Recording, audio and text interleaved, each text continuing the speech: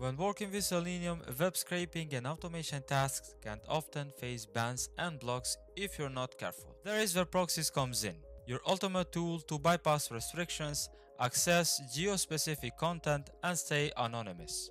In today's video, we will walk you through integrating proxies with Selenium for seamless, worry-free automations. Let's dive in.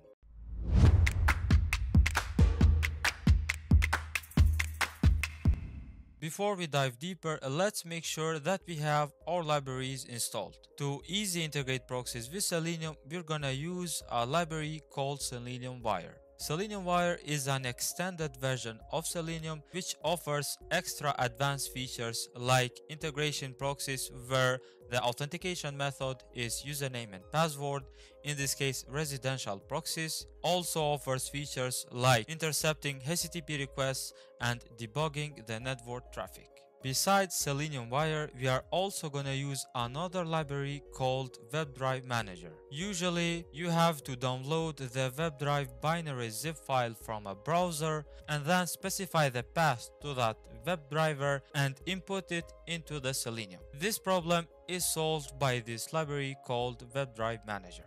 Now let's go ahead and install these two libraries using pip.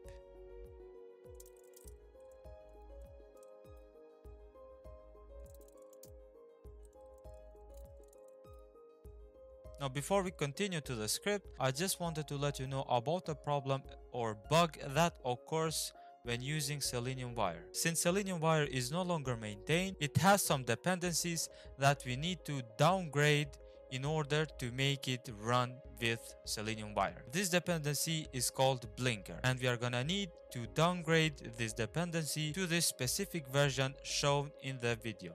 Now let's go ahead and uninstall this library first and then install this specific version, which is 1.7.0.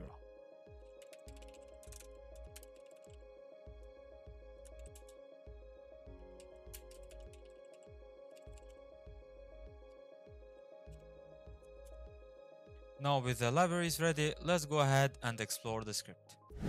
This is the script that we're gonna use to showcase the Selenium proxy integration.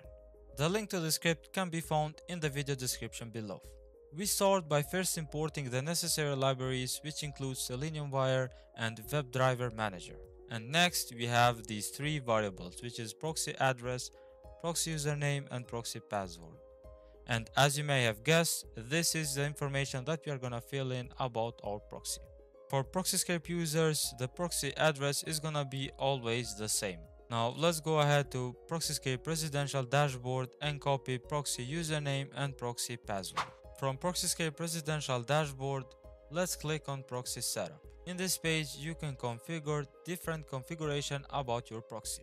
For this example, I'm gonna leave it to rotating residential proxies, so I'm not gonna change anything from this configuration. But if you want, you can change the geolocation of your proxy.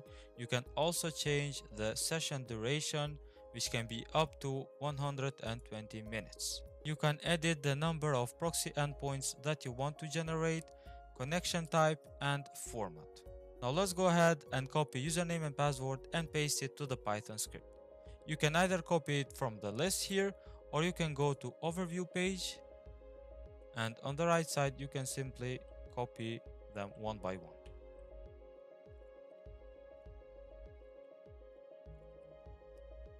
And next we have this dictionary which Selenium Wire uses to implement proxies into Selenium.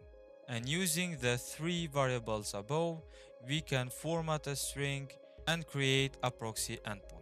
Next, we configure Chrome options to ensure that we have the best performance across different environments. These options are totally optional. You can even use the headless flag if you want to run your browser on headless, but these three options will run the Selenium browser in headed mode. Next, we have the service instance, and this instance will link the WebDriver with Chrome driver, and it uses Chrome Drive Manager, which we installed using pip command, and as I said before, it manages all the binary zip files for you automatically. And next we create the Chrome WebDriver instance, and this instance will be configured with the three configurations that we just created, which is the link to the WebDriver itself using webdriver-manager, Selenium Wire options, which in our case are the proxy configuration, and the Chrome options that we just explained here. We use driver to send a request to this URL, which returns information about the request itself.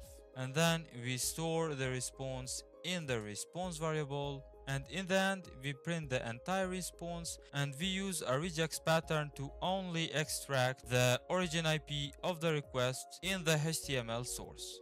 Let's go ahead and see this in action.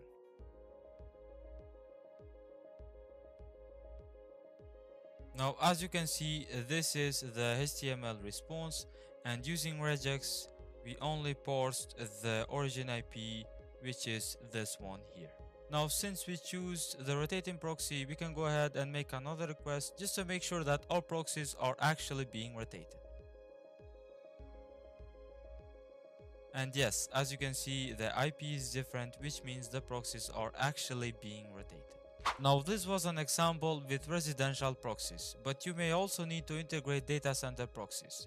We are only gonna make a simple change in order to do that. Let's go ahead and grab an IP from ProxyScape Premium Dashboard. From ProxyScape Premium Dashboard, make sure that you have your IP authenticated first. You can do so by clicking on the IP authenticated page. And if you do not have your IP authenticated, you can click on Add New IP button. Click on this button here, which will populate your IP in this field, and then you can give it a label and hit save.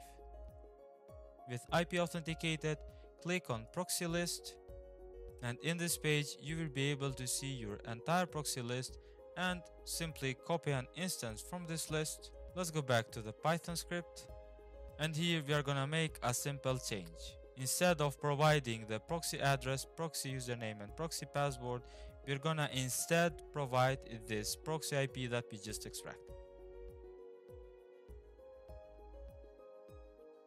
With that being said, let's go ahead and run the script and see how it goes.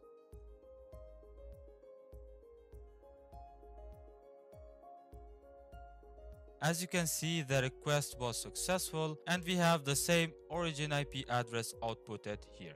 So with this simple change, you can also integrate data center proxies with Selenium.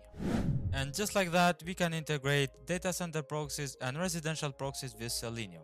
And now we can use Selenium for your web scraping tasks or web automation tasks without exposing your IP. Don't forget to like this video or comment with any questions or suggestions that you may have. See you in the next video.